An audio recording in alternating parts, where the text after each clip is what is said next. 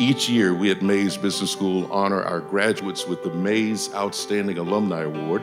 These are former students who exemplify those Aggie core values and who have led their lives of distinction.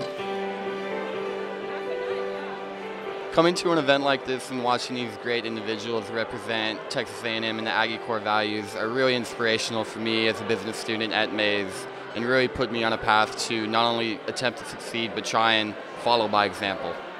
There is nothing better to contribute my time to, my energy to, and my money to than these folks, these students, this faculty.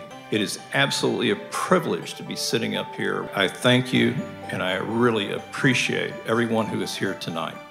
It's really incredible to see all these outstanding alumni who have been so successful in their careers be able to come back to Texas A&M and be able to talk to us students and help encourage us students and just give back with their time and energy and selfless service.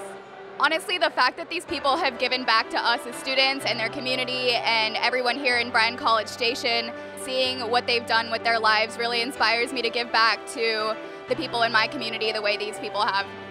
All I've ever wanted to do is serve. Mays I think helped bring that out. Whatever passion that you pursue, make it matter, make it count.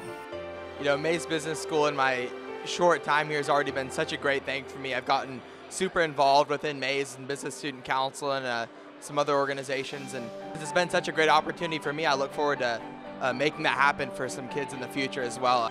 Success comes from a group effort, and it's a group effort from the relationships that you build.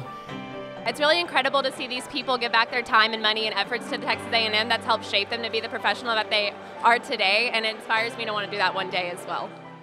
For we are the Aggies are we.